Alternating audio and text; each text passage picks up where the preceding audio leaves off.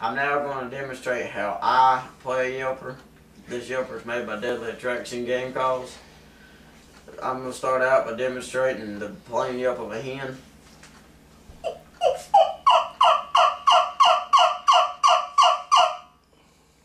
I'm now going to demonstrate how to do the cluck.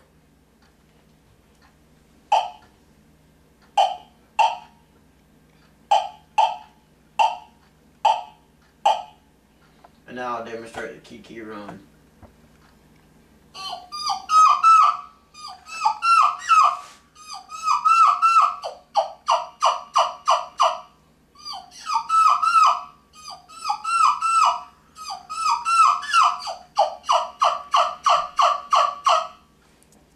The most important thing when you're starting out to play a Yelper is just to get a sound. So the easiest sound for me was to get was the cluck, just by popping your lips and bringing the air back through the call sharp.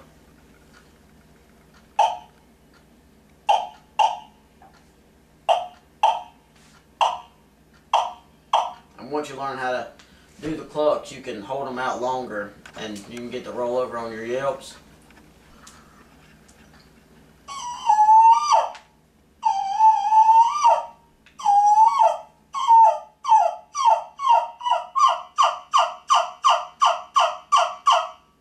Once you learn all those sounds and progress and get to know your Yelper and play it good, you can do the exciting yelp of a hen. It's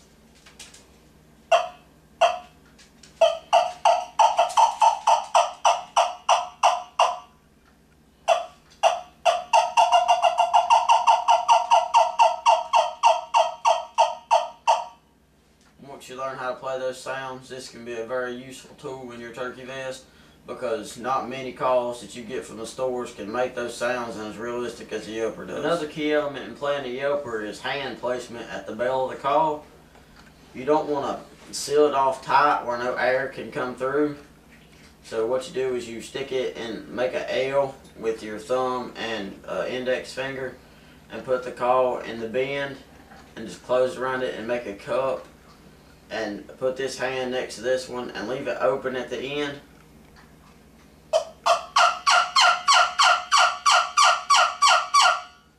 And if you like a deeper tone, you can close it a little more.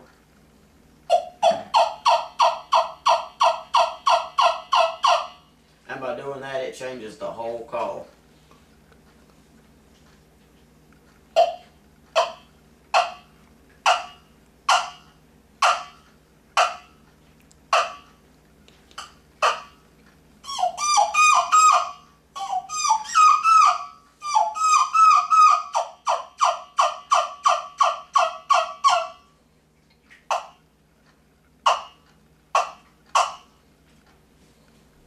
Another good thing about a Yelper is after the 3rd or 4th week of turkey season, everybody's through their diaphragms, friction calls, box calls, everything they can get in the store at them, and got them used to the sounds. If you pull out a Yelper or a wing bone, you get that different pitch and different sound than most of your other calls.